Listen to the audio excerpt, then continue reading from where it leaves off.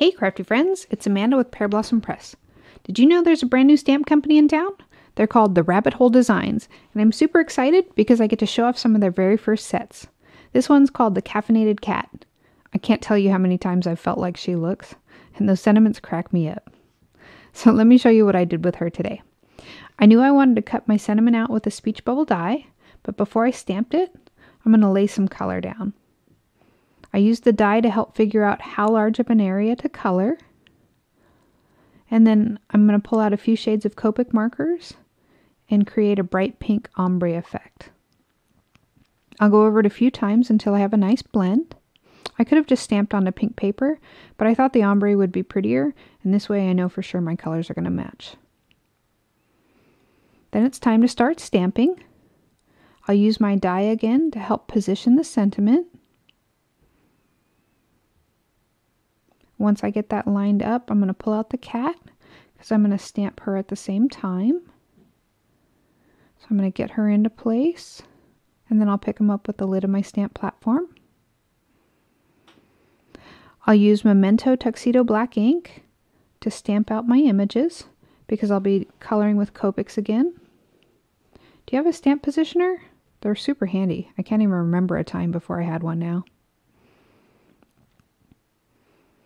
Now I decided I want to jazz up the sentiment a little bit more, so off camera I clean my stamp, and then you see me prep the paper with an anti-static tool. I'll stamp again with Versamark ink. It's a clear sticky ink that stays wet for a while. So after I stamp it, I can sprinkle on some clear embossing powder and it'll stick to it. Then I'll melt that with a heat gun. And it's going to give the sentiment a shiny raised finish. Now it's time to color in my cat. If you're not interested in watching me color, go ahead and skip ahead to 3 minutes and 11 seconds, but there's only about a minute's worth here. I'm going to use warm grays in several shades for her fur, and then I use 2 light cool grays for her eyeballs, just so I have contrast. After I get her fur colored, I'm going to color her robe with some soft yellows. And then I decided I want the trim to be white, so I bring in the cool grays again. Just to add a little bit of shading there. Then the mug and the slippers are going to be colored in pinks. And I have a big gap between my light and my mid pink tones, so I use the tip-to-tip method to bridge that a little. And also a little bit of stippling while I have a lot of color down, and it'll blend in nicely. Then I decided to brighten up her robe a little bit more with some bolder yellows. And then she's ready to be cut out. I used my scan and cut, and I added a narrow border around her so that I wouldn't lose any of her cute little curly cues when the machine cut her out. Now I'm going to die cut a few pieces. I'm going to use that speech bubble, line it up over the sentiment, and I'll run it through my Big Shot. Don't worry, it's not going to affect that embossed area at all. I've got a scalloped rectangle die that I'm going to cut from a scrap of black cardstock. I want to turn it into a frame, but I don't have a smaller rectangle die that fits exactly. This one is the closest that I have, and you can see it's a little too long, but that's okay. I'll just do some partial die cutting. I'm going to line up one end, and I'll hold it in place with a little bit of tape. And then I'm careful to only cover the part that I want to cut with my top plate. After I run it through, I'll reposition the die over the other end, and I'll repeat the process. Now the die is not going to cut anything that isn't covered by my top plate. So you can see this way I get a perfect frame. I had a watercolor background that I created a while ago and it was in my stash. I thought the colors would be perfect for this card.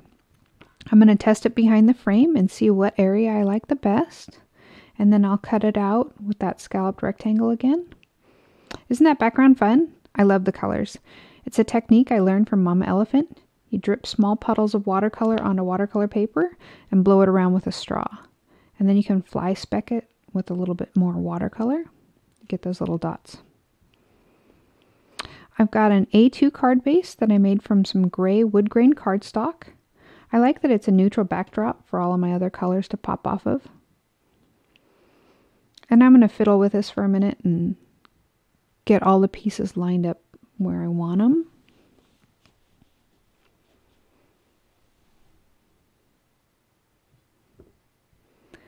Then I'll start sticking them down. I use some PVA to glue my frame to the watercolor backdrop.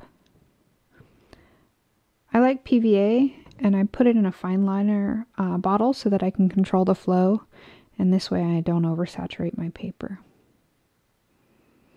Once I've got the frame glued down, I'm going to use some more PVA and glue this to my card base.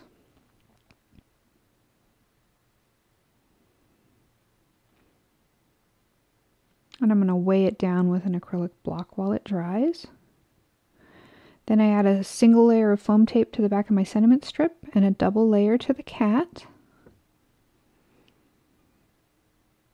I'll peel off the release paper here and get everything positioned where I want it and stick them to the card. Took me a minute to get those lines parallel at the top. And after they're stuck down, I add some shimmer to her eyeballs in the coffee mug with an aqua shimmer pen. And then I finish this card with some glossy accents over the mug. I also use my stylus to move the glossy accents into the tiny areas. And that's it, folks. This card's all done. So what do you think of this new set? It becomes available on Friday, January 11th. You can head over to therabbitholedesigns.com for more information.